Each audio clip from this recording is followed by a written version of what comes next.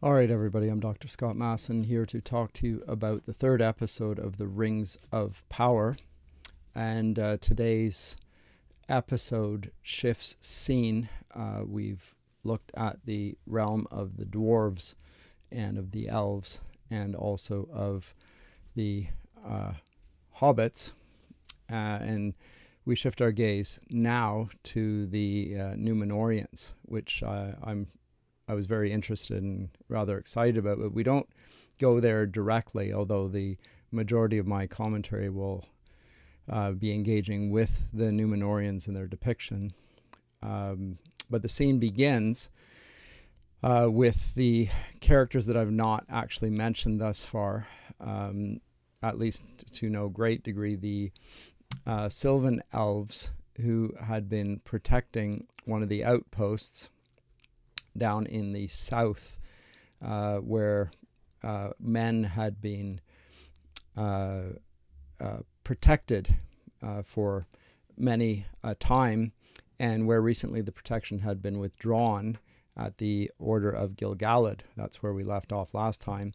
And of course, rather ominously, we saw signs that this order was about as bad as one could time an order, because in fact we see the signs that evil is at work in the earth, not only in the form of falling leaves, which are black underneath, and also of cows uttering forth black milk, but also we've seen signs of wargs and even a few orcs.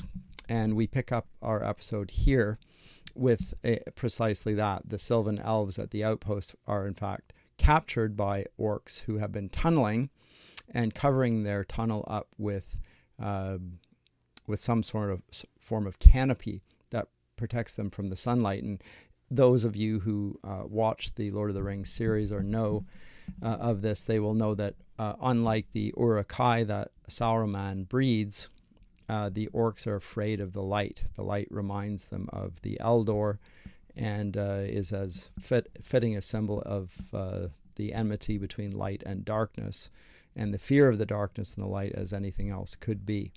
And so we find here a sort of tunnel, and the orcs wearing some sort of skins to protect themselves, but above all they're building a canopy, but also a tunnel. And there are sort of questions surrounding this, why on earth they would be tunneling rather than simply wandering about during nightfall, rather than walking in the day and digging tunnels. So there may be something else afoot there. And one hint of that is there's a scene in which down one of the tunnels we see two apparent orcs talking, but one of them is shorter than the others, and there's some sense that maybe something else is afoot. Maybe somebody is in disguise, in the same way that hobbits disguise themselves as orcs while in approaching Mount Doom, Sam and Frodo, if you recall. But I'm not going to spend too much time on that. It's semi-interesting. We also briefly revert to a look at the halflings, and I have to admit that I am thoroughly annoyed by their depiction already. I find them a distraction, and without any particular interest other than the fact that they are a sort of hobbit. But these Harfoots are just simply unappealing as characters. Their dialogue is inept. They seem to lack any appeal whatsoever. They're just sort of comic relief, but they're not funny. So that's not that's not good. So let's go to something that looks a little bit more promising. We find, if you recall at the last episode, that we had the two figures of Galadriel and also of Halbrand, the man, on this ship, Halbrand having saved Galadriel, and a man or a figure on a ship's deck looking down upon them. Well, this has been their rescuer, and it is none other than a race of Numenorians. And who is this individual that has saved them, who's the captain of the ship. Well, he's none other than Elendil, the father of Isildur, who also appears on ship as a young novice, a trainee sailor. And we will find that he is about to earn his spurs. And there's a little scene in which he saves another young man from certain death, being a rope breaks and snaps, and he manages to save him. But there's a tension between Elendil and Isildur, which plays itself out over the course of the episode. So there's human interest involved in that. We also see that Elendil has managed to purloin Galadriel's dagger, which she does spot in his belt, but manages to restrain herself and not throw herself recklessly at him, very much against her type, at least as she's been cast thus far. And again, I express my dissatisfaction with Galadriel as this revenge tragedy hero, at warrior princess, lacking in all wisdom and seemingly lacking the virtues of femininity whatsoever. There's, as I say, a sort of Byronic hero in feminine guise.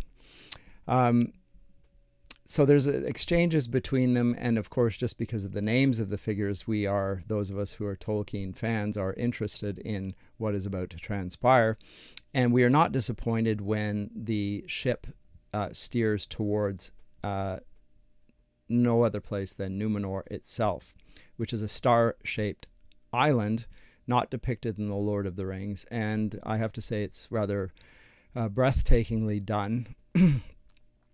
We have not the Norgoth who are forbidding the two men saying don't enter. We have a figure of Elendil there beckoning with his hand open, welcoming them to the island. And there's some irony here, because what we find is that the Numenorians do nothing like welcome their elven visitor. In fact, we find that there's an enmity between the elves and the men, such that the elves are not welcome at all and have not been for some time. So there's a backstory there. So this is interesting. Let me just talk a little bit about the depiction of Elendil. Elendil is the father of Elrond and Elros, and Elros has chose to be a mortal man at one point. He is depicted here, and of course, he is portrayed with this headband, the Silmaril, on his brow, and his wife beside him. If you flip back, you might not even notice it carved into the mountain as well. A bird. Well, that is his wife, Elwing, who once presented herself in such a guise. And that name, Elendil, if you'll recall from The Lord of the Rings, was the one whose star was captured within Galadriel's phial, the light of Elendil. And after his exploits battling against Sauron, or rather against not Sauron, but Morgoth, he sailed across the skies as a star. And we will find that stars here in Tolkien, much as in Dante, have great symbolic importance. And we then enter the city. Oh, by the way, in the background, there's something like this flat mountain of gosh, what's it called? Menaltarma, that's it.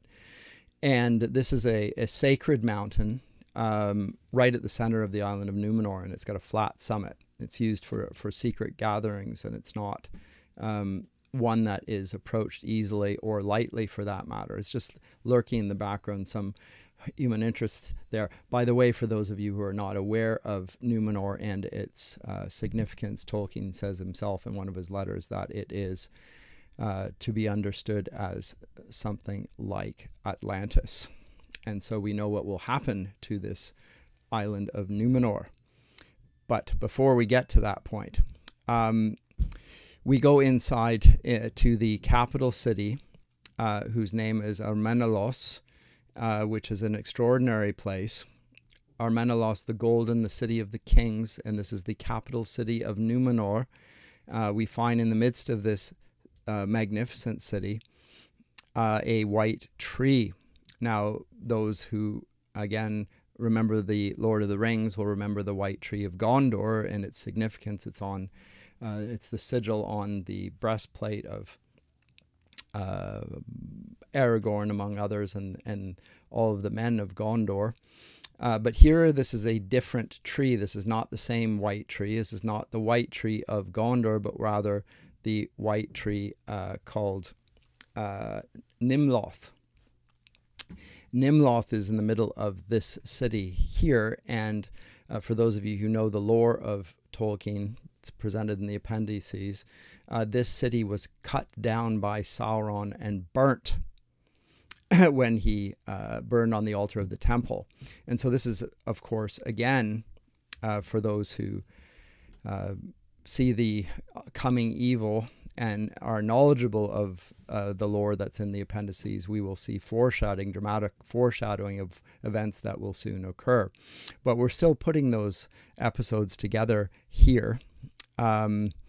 Note that and let me say something about these trees. The trees themselves signify the two trees of Valinor that were there originally presenting the light. Remember at the episode 1 we had a reference to light before the lights in the heaven were created. Well, that the light of the Valinor were cast trees. Tolkien using two trees here, maybe a sort of a analogy, although not an allegory, to the two trees presented in the Garden of Eden. And these two trees give light, and these white trees are the offspring of those two trees. And so they are revered for the light that they present, and of course they are symbolic of goodness and flourishing, not only in and of themselves, but also of those who are living in the midst of these trees. Now, for which reason we're told a little later in an episode, that when the leaves of the tree fall, that the tears of the Valar are also following. So a sign of weeping, a sort of pathetic fallacy, if you will. But they have not yet been burned, although they appear to have been disregarded. Now we enter the court at this point of the Numenorians, and we are greeted by two individuals, one whose name is Alfarazan, and the Queen Regent, whose name is Miriel. And we can see the surprise amongst all the Numenorians that an elf is in their midst. And we can also see that there is not only surprise but hostility there. So Miriel refers to Galadriel simply as elf, in the same way we saw Elrond received greetings from the dwarfs. So there's enmity between the peoples of Middle-earth, palpable, tangible, a sign that evil's already in their presence, that they are no longer even on speaking terms. So all of this is very interesting. It's rather well done, although the dialogue is, as throughout, almost painful at points. It seeks to be metaphoric, but fails rather spectacularly. I can only attribute that to the creators' lack of real linguistic training. They've managed to do well in terms of CGI depictions, but in terms of linguistic capacity, sadly lacking in my view. But the human interest story between Halbrand and Galadriel continues. Halbrand's a sort of you almost think that there's more in mind from Star Wars than there is from Lord of the Rings here. Galadriel almost seems like a Princess Leia, and Halbrand is a sort of Han Solo figure, a sort of rascal, thief. He manages to steal Galadriel's dagger by pretending to embrace Elendil. Remember, Elendil had Galadriel's dagger. Well, he steals it back from her. And some of the earlier depictions between or of the power Rings of Power series presented the two of them in close proximity. It looked like romance was between them. I still personally feel that unfortunately may be coming still, because there's just simply too much very poorly disguised foreshadowing going on here between the two of them. I'll get to that in a minute, because we hear that this man Elendil, we hear something of the intrigues in the court. So I talk about the court, and what we have here, this is a little information you might find helpful. At this point in the lore, in the appendices, we learn that under this reign of this King Alpharazan, the 25th and last king of Numenor, there were two factions. There were the faction that called themselves the King's Men, who were the dominant faction, and on the other hand, there were those who called themselves the Faithful. Now, what's interesting about this is that the King's Men were not actually the men of the true king, who is the king that is currently imprisoned, the 24th king, whose name is, who's a descendant of Palantir. And we don't know anything about him here other than that he is imprisoned and not capable of exercising power. It also sounds like he is one of the faithful. And the faithful here, what is meant by that is those who have kept faith with the elves and have not forgotten the old alliance between them.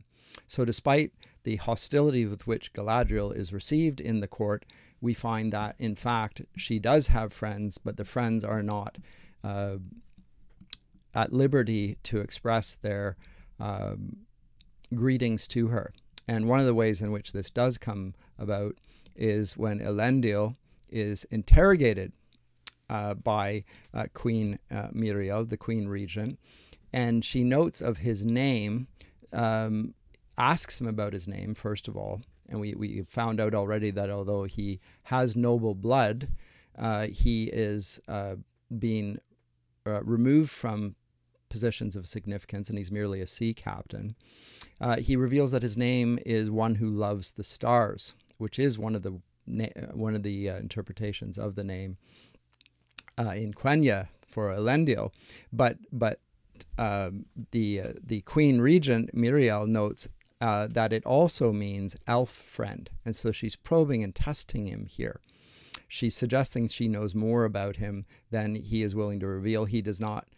He keeps his cards very close to his chest and is unwilling to reveal what he is. But there's my sense here is that she is perhaps one of the faithful herself, and she's trying to find out whether he also is one of those that is a faction that is out of power in the court. So there's something of that there. I mentioned some of the terrible pained dialogue here. One of the chief instances of that is when Elendil speaks to Galadriel and notes that he has children that are just like her. One who's a daughter who runs fast, the second a son who runs blind. And he says that both of their eyes, her eyes resemble both of theirs. So she moves quickly and she acts blindly. In other words, she is a fool. The older man here making a comment on Galadriel. And again, while this is a young Galadriel, it's hard to believe that she is quite as foolish, reckless, and quite frankly, dislikable as a feminine character as all that, but that is how she is portrayed. So again, stilted dialogue, but still a fair bit of human interest here in this. And we also find in amongst the relations of these two famous human figures, or of the Numenorians at any rate, Elendil and his son Isildur, there's considerable tension, and also with Elendil's daughter for that matter, which seems to stem back to a loss, and it's the loss of their mother, his wife. which drove Elendil from the west of Numenor to the capital city.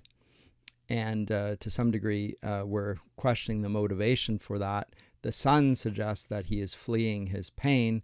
The son, or the father, charges the son with exactly the same thing when the son, Isildur, wants to avoid the sea trial that will make him a full-fledged sailor, and rather to go back home.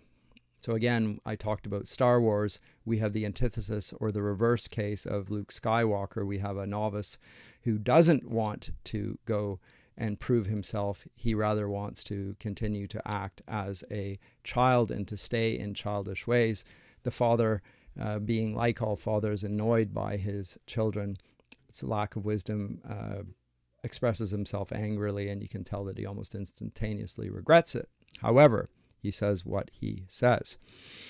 And so there's the conflict between them, but also intrigue. In 9 days, there will be a trial for Isildur at sea, something to look forward to. Likewise, Elendil, how will he relate to the Queen Regent here in the court? Will something be revealed there? We have yet to find out. Finally, let me comment on Galadriel and Halbrand. They look at an image on a wall within Numenor, and it portrays Elendil in the midst of two groups of people, one elves and the other men. And Galadriel comments of Halbrand pulling out a parchment that happened to just also be a sigil on Halbrand's cloak, that this is not the sigil of a commoner, but rather descends from the line of men of royal vintage. And Halbrand's comment is that that man who was royal was actually an ally of Morgoth, and so therefore a betrayer, a traitor.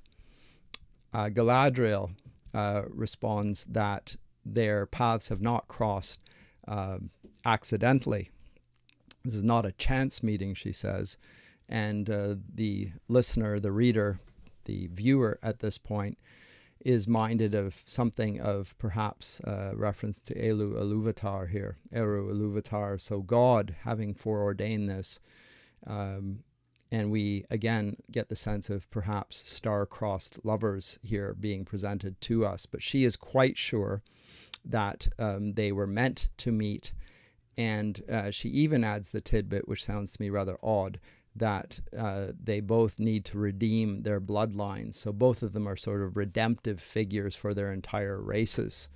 More moment and more significance there than I would have thought the text requires from us. All the same, of interest. And we go back to conclude with a scene looking at the Sylvan Elves and their attempt to escape from their dungeon tunnel from the orcs, and simply fail to do so. So it ends on a rather a gloomy note, but enough there to intrigue us and to interest us.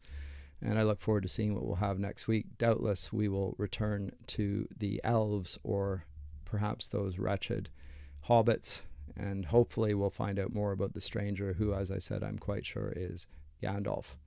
But we shall find whether I'm correct soon enough. Till then.